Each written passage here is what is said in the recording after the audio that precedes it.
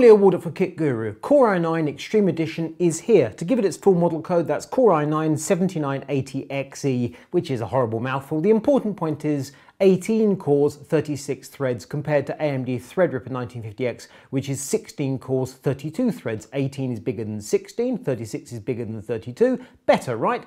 Let's just do a quick test.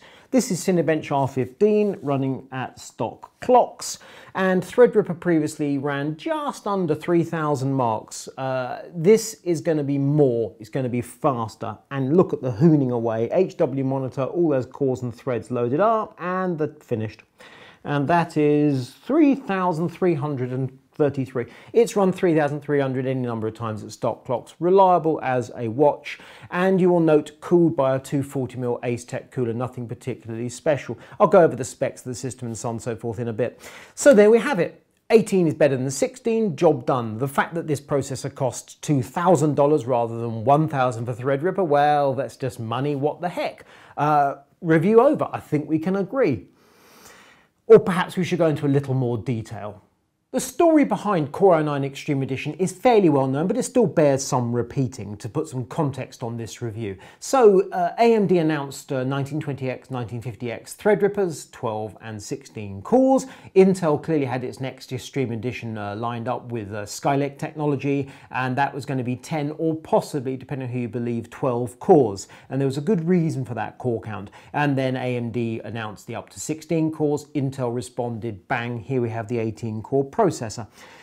It might appear like a work of a miraculous engineering feat that Intel was able to come up with this processor so quickly, as they were clearly responding on the hoof to Threadripper. But the fact is, at a certain level, it was quite straightforward, and I don't wish to belittle Intel's engineering in any way, shape or form, because Intel has, once you get beyond the quad-core desktop stuff, when you get to the Xeon territory, they've got three lots of silicon going on.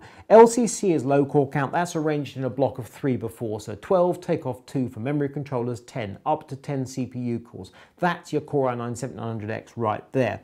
Then you have high core count, which is arranged in a block of 4 by 5, which is 20, take off 2 for memory controller, that's 18. That's your 18 right there. Bringing out 12, 14, 16, 18 processors is relatively speaking straightforward because they are, when all said and done, repurposed Xeons. There is a Xeon in the range, it's the E5 2697V4. Now that's previous generation, that's Broadwell technology, but in terms of spec it's very similar to this processor. If they were to update that to a V5 Skylake, you've pretty much got this processor here, give or take. And Intel then has a further trick, which is the extreme core count, which is arranged in a block of 5 by 6, 30, take off 2 for memory controllers, up to 28 cores. The highest core count Xeon in the listing, which is horribly expensive, is 28 cores. That's extreme core count. So this is our first foray into high core count silicon on the desktop. That E5 2697 Xeon, by the by, has a list price of $2,700 US. This is $1999 US. So in the great scheme of things, similar. The point is that this desktop processor, while it looks horribly expensive, is actually, believe it or not, discounted from Xeon territory. Not that anyone pays retail price for Xeons. You know, your Dells and so on do not pay list price for Xeons. Anyway, we knew a lot about this processor before it came out. So it uses X299, it's got quad channel DDR4, it's the same socket as the Core i7's Core i9's already seen. We knew the base clock speed was 2.6 gigahertz. We knew the maximum turbo boost was going to be 4.2 or 4.4. Bit of fudging going on there because Turbo Boost 2 is 4.2 gigahertz, Turbo Boost 3 is 4.4 gigahertz on 2 cores. What we didn't know was what on earth was going to happen between 2.6 and 4.4 gigahertz, which is a colossal range and makes all the difference in the world.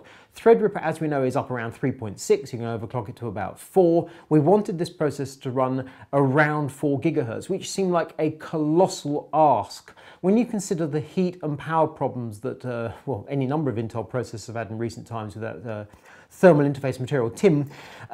It really seemed unlikely they could do a proper job with this processor. And yet the fact is they've done a bang-up good job, just truly epic, because the all-core turbo speed is 3.4 gigahertz. As soon as you put any workload on the thing, 2.6, forget about that, you're up to 3.4. That was the figure we didn't previously have.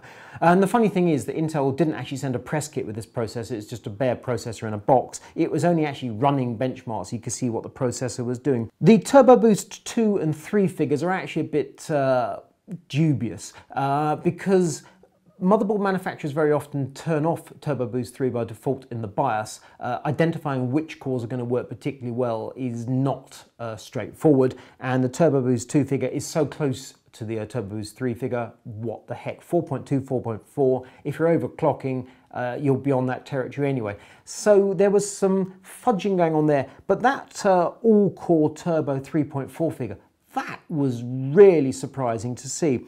The thing was overclocking. This is currently running at stock figures, but when I overclock it, it will happily run at 4.6 gigahertz, and every piece of software I ran was stable at 4.6, with the exception of Adobe Premiere. For some reason, that was only happy when I pulled it back to 4.2 on all cores, and it was good as gold. The software simply wouldn't run at 4.6 or 4.5, and when I was at 4.4, 4.3, I could open a project and it would just freeze. 4.2 was stable. Quite clearly, for doing proper work on a system like this, stability is absolutely key. Let's take a quick tour of the hardware I'm using to review this processor. So we have the Core i9 as already mentioned. The cooler on it is a Fractal Design Celsius S24, which I've previously reviewed. It's an Acetec 240mm. It's the latest 6th gen technology. We've got 32 gig of G.Skill Trident Z DDR4 3200 megahertz memory. Again, that's featured in Kit Guru many times, stable as a rock, very good news. The motherboard, ASRock X299 Taichi. Graphics card is an EVGA GTX 1080 Ti. It's a Founders Edition, so it's just a reference thing with some EVGA branding on it. And then the power supply, which is really key to this review, is Seasonic Prime Titanium 1000 watts. I've used Seasonic Prime Titanium in many of my system builds, and I typically use 650 or 750 watt. For this one, I put out the shout, give me your biggest, and it's the 1000 watt. They do actually have a lesser rated Platinum 1200 watt, but for this I wanted the 1000 to see how I got on with it, and it's been absolutely flawless, and it's powered the system, which during overclocking is quite some load. At stock clocks, it's managed that any trouble whatsoever. Under heavy load, it pulled through like a champ. And then we have a Samsung SSD just to store the Windows 10 applications. So as systems go, it's quite straightforward. There's nothing particularly fancy, but it's all good stuff. The big question is, how well does Core i9 Extreme Edition overclock? The answer is surprisingly well. I've made a couple of changes to the configuration. So the Fractal Design Acetec cooler is now running in PWM mode rather than auto mode, so the fans are kicked up a certain amount. And I've added this Noctua fan here, which is blowing air down onto the CPU area in the VRM cooler. If you had a case fan in your PC at the rear, as you'd expect to have, the fan's doing much the same job, although this is blowing air down rather than drawing it through. The point is airflow. Nothing too dramatic. Certainly not, in my mind, cheating. Other than that, and I'll show you how I did the overclock in just a moment, we're good to go. Now, the 1950X Threadripper, it ran Cinebench just under 3000 in stock clocks, 3400 overclocked. You've seen this processor run at 3300 in stock clock. The question is, it only has to do another 100 points. How well will it go in Cinebench overclocked to 4.6 gigahertz? Let's see. Temperatures down there, it will flash up because it only polls temperatures every so often. It will flash up momentarily, and we're done. And the figure is 4,400 and a little bit. Absolutely massive. Far and away the highest Cinebench score ever. So there's obviously some overclocking guru work going on in here, isn't there? Let's have a look and see what I did. How exactly do you overclock an 18-core processor from stock clocks to 4.6 gigahertz? The answer is, embarrassingly, surprisingly easily. So this is the ASRock X299 Taichi motherboard. I'm running a publicly available Beta BIOS 1.60A. Took that off their website. I contacted ASRock to find out if this is the correct BIOS for this processor, to which they said, as far as we're aware, there's any person using that processor on this motherboard. Good luck, let us know how it goes. So here we go. So we're in the BIOS. You go to OC Tweaker, you go down to CPU configuration, and you go from auto to all core. You go down to the multiplier, which is currently 26 for the base clock, and you go to 46. You escape out of that. You go to voltage configuration, which you will now notice is on fixed mode 2.1 in red, which is a bit terrifying. Change that to auto, F10, save. That's it. That is all the overclocking I did. And the hysterical thing is that when I actually tried manual voltage settings and such like, the thing refused to boot. Leave it on auto, it handled it nicely. Stock clocks, the voltage ID is the tiniest fraction over 1001 volts. When I'm absolutely maxing the thing out at 4.6, it's 1.2 volts. And as you go along each 100 megahertz along the way, the voltage goes up very slightly.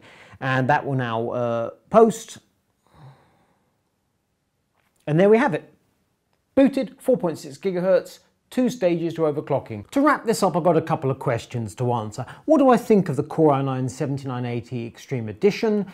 Should you buy the processor? For that matter, who should buy this processor? What do I think of it? I'm deeply impressed. It fulfills its first function, which is to beat the 16-core Threadripper, albeit it beats it by having more cores. 18 versus 16, you're looking at 10-12% better performance, job done. But that obviously only applies if you're talking about highly threaded workloads. When you're playing games and such like, it makes absolutely no difference. But then Threadripper makes absolutely no sense to gamers. For that matter, the 10-core Core i9 makes no sense. For that, you can do a 6-core is absolutely adequate, and frankly, quad-core is plenty. That's why Ryzen 7 is doing so well, because it's overkill and it's relatively cheap. Relatively in this context being around the £400 mark.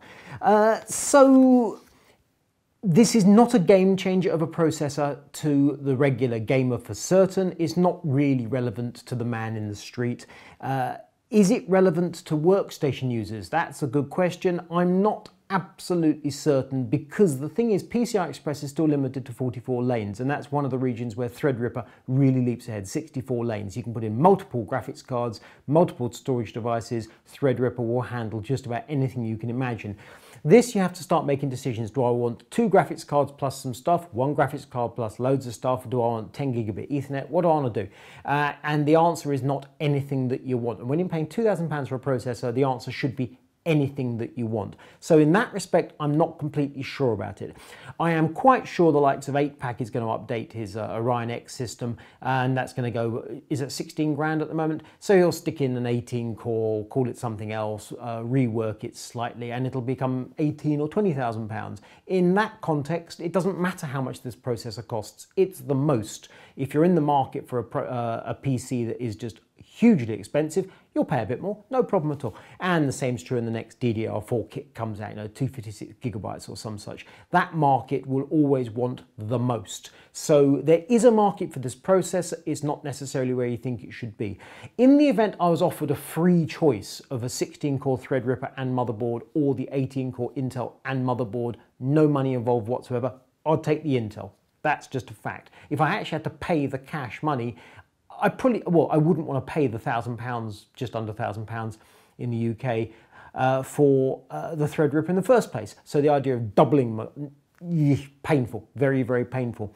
What does now make complete sense to me is the Imac Pro that Apple has announced. They've announced 3 models, and the up to model is the 18-core with Vega graphics. AMD graphics and Final Cut Pro video editing software obviously work together fantastically well from what we've seen of the RX 580. So Vega is going to be fascinating to see. Add in 18-core processor. Wow. I don't know what cooling they're going to use in that or what speeds it's going to run at, and that's a big deal as well. But potentially that iMac Pro is going to be just a monster. Speeds. This is where this processor has really impressed me. The all-core turbo speed is good. The fact you can overclock the thing by a colossal amount, albeit when you start pushing towards the final stages, that the heat and power do get really kind of out of hand. But if you pull back on that a tad, instead of 4.6 gigahertz, call it 4.4, you've got massive amounts of performance. I will be fascinated to see what happens when the first person delids this processor and we see if it's just Tim in there or something a bit more clever, because the power heat figures and the clock speeds from this processor were completely beyond my expectations. It's done far, far better than I ever expected. It really has blown me away. So what's going on inside that core, package, we will find out sooner rather than later, and I really look forward to seeing that. To summarize, should you buy this processor? No, of course not, but you're never in the market anyway. We're in the market for a 10 core? I doubt it. How many people are? Very few. Does it achieve its function of beating the AMD Threadripper? Yes, it does, but at stock clocks, only by a very small amount. Overclocked, on the other hand, wow. Just wow. I'm Leo Walder for Kit Guru. If you like this video, thumbs up. If you don't, thumbs down. If you want more from Kit Guru, click to subscribe. This is Intel Core i9 7980 Extreme Edition.